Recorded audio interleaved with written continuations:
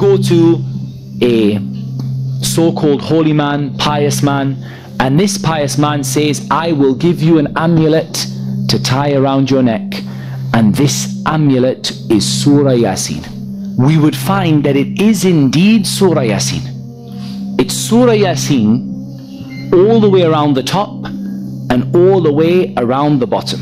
However, the problem is, or the issue here is, that this whole top part is the ayah, and this whole bottom part is the ayah. And this band along the middle is something completely different. This band along the middle is a repetition of the names of the shayateen.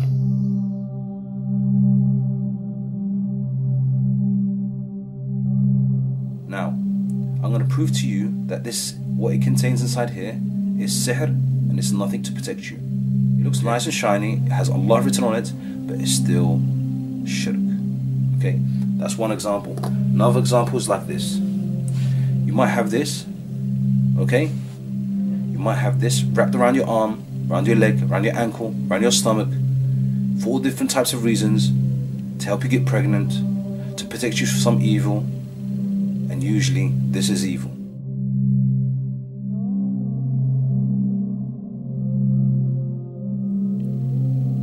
Okay, so I don't know if you can see this. It's a round circle. It's a round circle here, and this round circle is like a shield, they believe. Okay, in different sects. Okay, they believe it's a shield, and it's got Bismillah ar-Rahman ar-Rahim inside. Okay, but if you notice, the ones that have been destroyed are the grids and the cut up letters. There's a ha, sin, ya, ba, and there's number and a number and number. Okay, can you see that there? Now, the understanding is these cut up letters, they coincide with a name of Iblis or his children.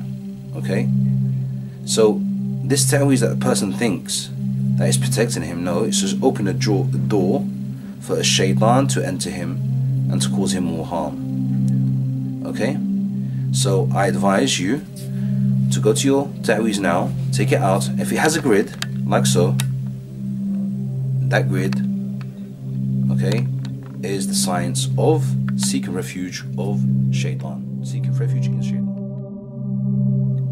Okay, this is not protection, this is actually sihr, and this is what you find in sihr books. Now, here this paper involved here Ayat al-Kursi.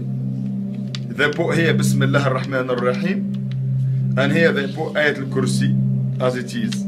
Here again the word Ya calling upon Jibreel alayhi salam, بحق عزرائيل, Mikael, بحق يا Mikael, and Israfil. They call upon angels.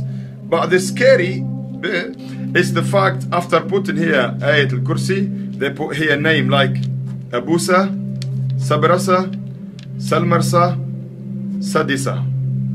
All these are names of Jinn and maybe shaitans, or a'udhu billah. Now, if we turn this Taweez to this level, we will find out that here they made it even more dangerous. They wrote here Maliqa, Makhluqa, Aliqa, Khaliqan, Kafiyan, Shafiyan, wa a'udhu billah. We ask the camera to come close, inshallah ta'ala, and you can see here what they done. It means Maliqa, I don't know who is Maliqa. Makhluqa, he is created.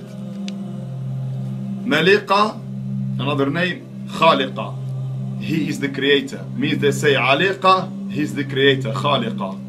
Kafiyan, Shafiyan, Allah is al-Kafi, Shafi. But here they say these two names are Kafi, Shafi. Kafi means protecting you from any evil.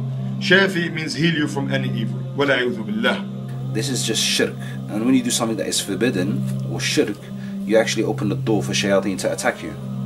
So this is basically what this is. This is just a doorway for devils to enter your home, to enter your family, to enter your body. Because why? You've come out the fold. You come out of the fold of the protection of Allah Azza wa Jal.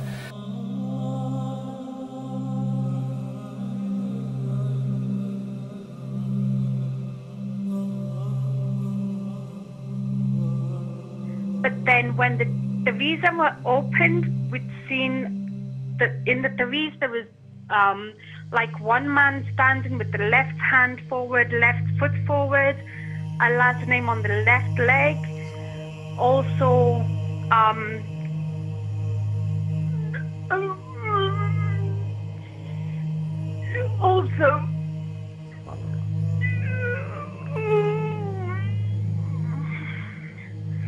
also when people, I'm sorry, I can't speak no more. Bismillah, Bismillah.